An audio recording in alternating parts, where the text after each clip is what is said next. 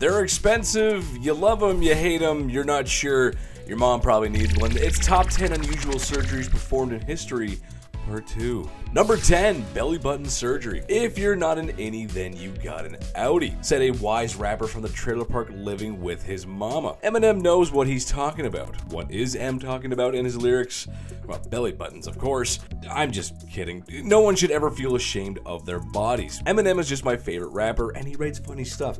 Can you blame me? I say no. But here we are talking about belly button surgery. Some folks are just insecure about that kind of stuff, and they want to change it. Which, to be fair, hey, I say if it's not going to break the bank and it's going to make you feel better, then sure, go ahead, why not? While it may seem strange to some, there is a cosmetic surgery to change your outie belly button into a finger quote more desirable innie. The surgery is called Umbilicoplasty, I'm sure I'm butchering that name, and it will cost you from around $2,500 to $6,500. Ooh, breaking the bank a little bit. Number 9, eyeball tattoo. Remember your first tattoo? You were young, wild, and free. Until about 11 p.m. when you lied and told your parents that you were staying over at your friend's house. The phone was barely on the hook when the tattoo artist named Xavier started revving up his needle like a redneck with a vintage pickup truck and a rusted out muffler. It seemed like a great idea. You sat through all the pain and for sure interesting dialogue Xavier had to offer, only to wonder how much it would cost to get an anchor removed from your biceps.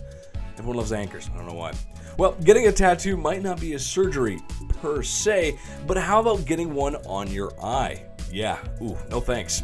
Like the whites of your eye. I'd say that counts. You get one on your eye for the same reasons you get one on your arm, just some folks run out of room or they're more brave than the rest of us. That's painful. Number 8, face transplant. Life is about survival. Sometimes we just make it out to tell the story. However, a lot of times it leaves us with scars, some that don't heal. For a lot of people, that's high school.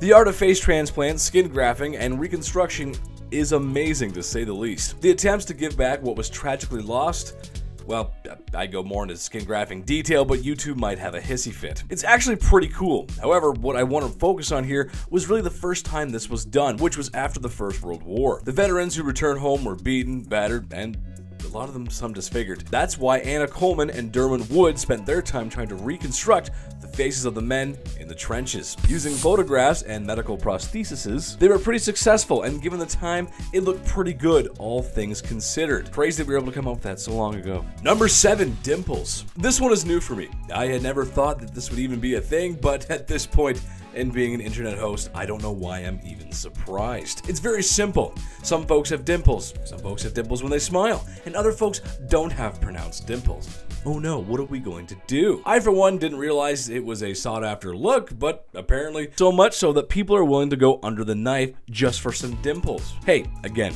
no judgment here. If it makes you happy, sure. However, if you really wanted a great smile, all you have to do is subscribe to Bumblebee for more exciting and historical humor. Plus, I'll be there, and that's all the smile and laughter you need, right? Come on, guys.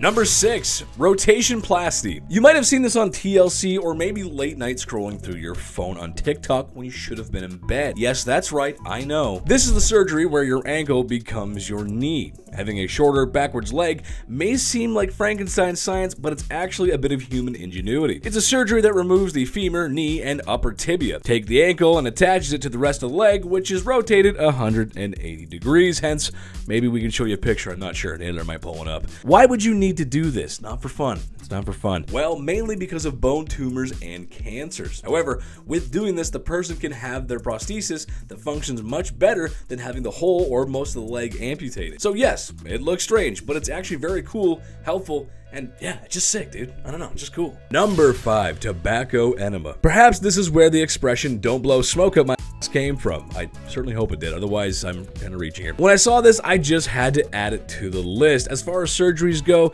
it's less cutting and more on the invasive side, if you will. The tobacco smoke enema. Smoking was a huge part of Western and European culture. Heck, it's been a part of a lot of cultures right up to the late 80s. We realized it was kind of bad. That's when we started caring. Well, in Victorian times, there was such a thing as a tobacco enema. One such event when a woman was pulled from the water suspected to have drowned. Her husband was instructed with a pipe to perform such an operation. The thought was it would warm the patient from the inside and thus start respiration. In the case of the woman of the river in 1746, it actually worked, or so the story goes. I don't know if I want that in my bum. I don't know. I'm gonna say no to that. I'm gonna say no, thank you. No smoking my bum, please. Number 4, OOKP. I hope your medicine stat is above 75 because this one is straight out of Fallout or science fiction. Sports fans, here we go. The osteodontokeratoprothesis is a vision repair surgery that requires the use of your eye, a cheek, and your tooth.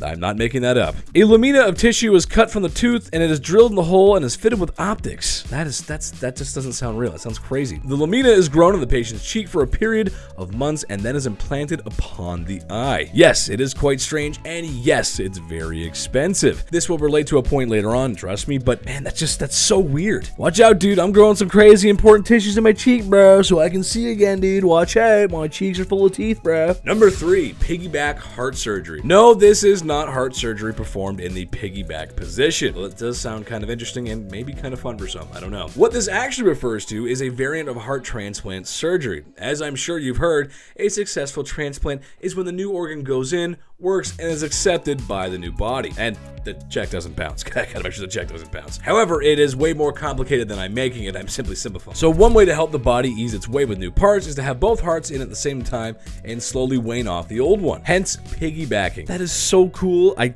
can't even. You know, folks always said I had a lot of heart, but now they know I've got 2. Number 2, head transplant. This is exactly how it sounds. I'm relating back to point 4. See, I told you I'd get there. It's very science fiction, but we may be closer than you think to actually completing this. Head transplants would fix a lot of things, mainly life-altering paralysis or those who suffer from physical debilitations. In 2013, Italian doctors posed that it could be done, and after playing with enough mice to make the Pied Piper uncomfortable, it was done on cadavers, where there was some good results. What I'm getting at is, 20 years ago, we could barely send megabytes of data. So imagine what can happen 20 years from now. That head transplant, that could be a reality. That could be real for us. Then the guys from Jackass don't have to worry about anything. They just get new bodies and keep making movies. Number 1, my least personal favorite. Teeth sharpening. Okay, I know I've mentioned this a few times in other videos, but you gotta understand how uncomfortable this makes me. Usually done in African, Asian, and Polynesian cultures, it's where the lovely ladies of a village